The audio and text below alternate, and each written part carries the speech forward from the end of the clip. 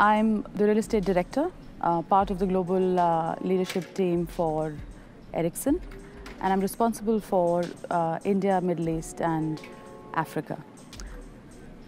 So for me, this program was really the one where I found a good balance between the financial skills and management skills.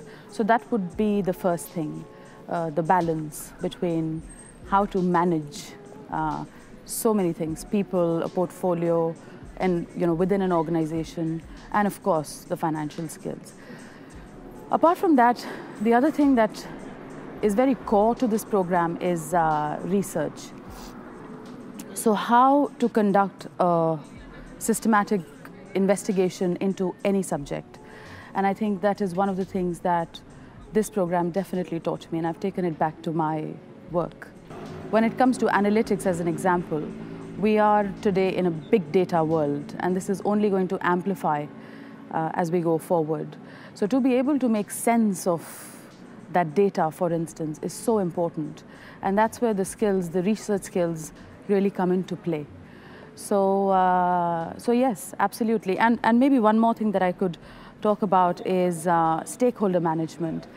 I work in a large, complex organization with quite a complex matrix, and the stakeholder management skills that I picked up here, I am really able to use them pretty much on a daily basis in my area of work.